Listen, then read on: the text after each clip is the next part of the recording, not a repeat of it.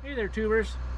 Today's video is going to be on the replacement of the crankcase ventilation filter on this 2012 Paccar PX6. Now this is basically a Cummins 6.7 ISB engine.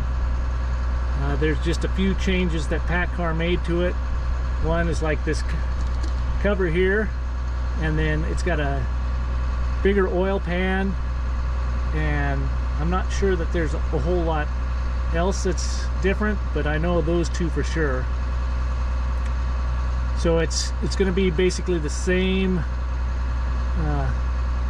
way of doing things as on the Cummins 6.7s. So what we've got here is there's 8 bolts all the way around this, 4 on each side, and those are an 8mm. We'll pull all those out. We'll disconnect this blow-by tube here, take the fill cap off, and then this whole thing should come up.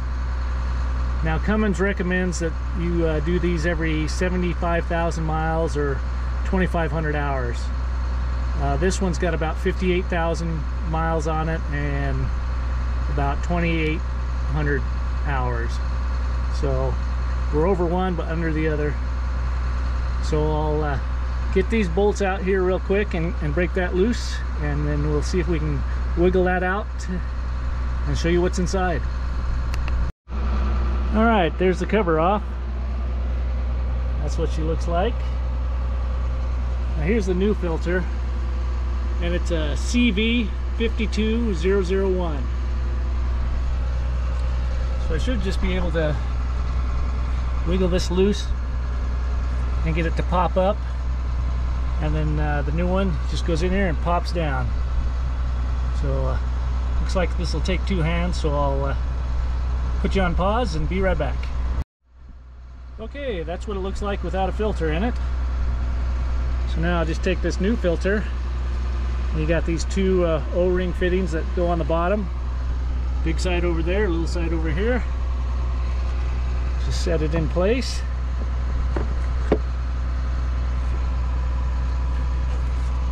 And give it a press down. It's nice and snug.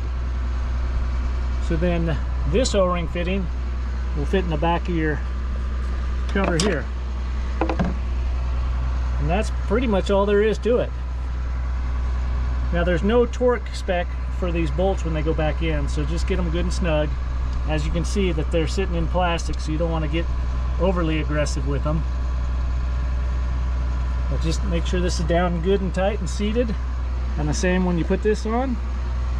Bolts back in, breather tube back on, oil cap back on, and you're good to go. So hopefully this helped. If you have any questions or comments, leave them below.